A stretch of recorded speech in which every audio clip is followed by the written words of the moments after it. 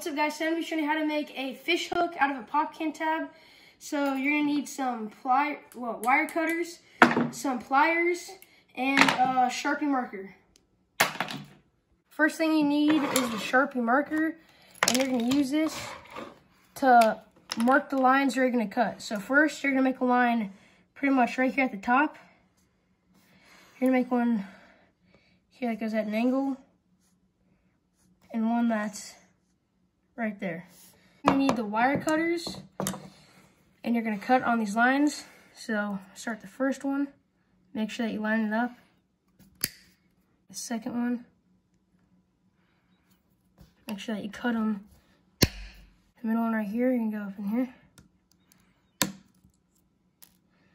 And so far, you've got that right there. Third step, you're going to need to use these pliers, and you just want to clean it up. So you want the area where you're going to tie your line to be smooth. So with some of that stuff right there, you just want to pinch it a little bit.